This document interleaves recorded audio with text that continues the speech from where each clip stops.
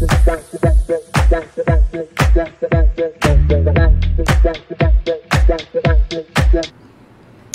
people, I'm back. If you've ever asked yourself how do you get rid of those pesky nail holes after nailing down some baseboard or some quarter round, what you need to do, you go to the store, zoom out a little bit, go to the store, get you some hole repair. So it's pretty much like a spackling compound.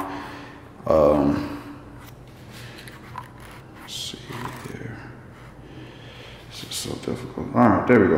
Hole repair, spackling compound by 3M. It's color changing, so what it's gonna do, this is for the interior and exterior. So it goes on blue and it dries white. Typically, I get another type of material or another type of product that dries, and when it dries it's brown, but since the baseboard and quarter round is already painted and primed white, it's better to just go with something that's going to dry the same color. That way you're not utilizing a whole lot of material to pretty much paint afterwards. Like if this dried blue or if it dried brown, then you're probably gonna have to apply a coat of primer and then another coat of paint. So get you something like this, you go ahead and open it up. There's this little portion over here. You're just gonna bend that down like that, and then you open it up. Go here, set this camera down. Like that. So go ahead, open it up. As you could see, the material or the spackling itself is blue. Get your straight edge, AKA razor blade. And what I normally do is I'll get a little bit of the material, or I get the razor blade.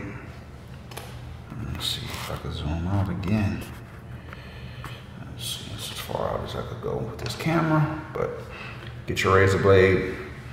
You get a little bit on there, like so, and you just go ahead and wipe. You wipe straight over it. If you use your finger, utilizing your finger is also good as well, but the only problem is I've had a lot better experience with utilizing a razor versus my finger, because your finger actually pushes it out. This allows the razor to pretty much stay flat, right? And you just slide it up against the baseboard. It's kind of hard to do with one hand, but let me just let go of this camera real fast. I can show you guys. So get that, just wipe it. Just gonna fill it in, wherever it needs to fill in. And then you can take your hand and rub across it, and it's pretty much filled. You could also take your finger, put a little bit on your finger, apply it over the spots where you put your nails in first to move a little bit quicker. So you apply it just like that, right over it.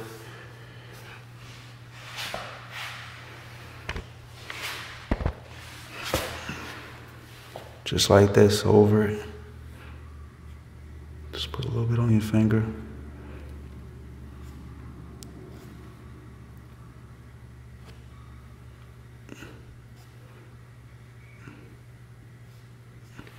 Right? And then you take the razor and you wipe. And it's going to get all that excess off. Not too hard. And typically you want to go in the same pattern that you painted in. So I have these spots done and those spots right there done as well.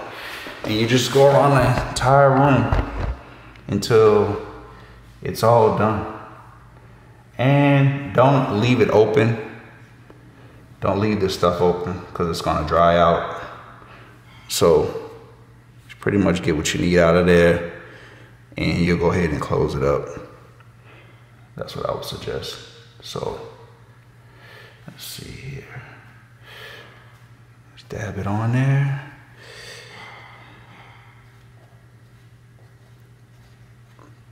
And you don't use caulk for this because you can't sand like most of the caulk out there. If it's a little spot, it probably won't matter a great deal, but something like this, you definitely want to just go ahead and use this spackling. That's going to dry white. So as you can see, that spot is done. That spot is the shoe mold, along the shoe molding, is done as well. And that spot is done. And like I said before, you know, just get your razor blade and just go along the top of it like that. Some of it went over here, but it's fine. I paid for all of that, so I'm going to have to use that. Yes, sir. So go around the entire room, all your spots until you're done, and then you'll apply a coat of paint to those areas just to cover up those spots where you apply the color changing spackling or hole repair, and that's pretty much it. So get your color changing spackling or spackling in general and go ahead and apply it. They utilize color changing, that way you could see where you are actually applying the material and making sure that you're filling the void before it dries, right? So if it went on, if it was a white spackling, then it would be hard to pretty much tell where you applied the material. So that's all I have for today. Be sure to like, comment, subscribe. Next video is more than likely gonna be applying the last coat of paint to the baseboard. Have to sand around the door, or sand the door framing. I ordered all of the wall plates satin. They're white and they're gonna be satin. I don't want that extremely glossy white look because they look really cheap. So yeah, I ordered all the wall plates. So all of these will be changed out. I have to find that one right there for the internet, but not too worried about that. And then I could go and buy 2 switches for the actual lights in here, because it's a spot for 3. I'm assuming they had a fan in here, so if you wanted to have one switch to turn on and off the fan, you could have that, and you could have a switch just for the light, but they had a dimmer hooked up. So what I'm going to end up doing is I'm just going to slide this one over. I'm gonna have 2 white ones, and then the third switch is not gonna have anything hooked up to it. That way I could utilize the same 3 switch hookup and just apply. I'll put the plate push the plate over that, screw it down, and be done. And then this office will pretty much be totally finished. I apply 1 coat of paint. along the inside of the window, you know, around here. I didn't get extremely close to the edge because I wanted to tape all of that up or get a smaller brush to do that. And I have to do along the top portion here. But other than that, everything else is finished. These blinds are going to be removed, and we're gonna end up, my wife's probably gonna end up ordering some drapes or something like that.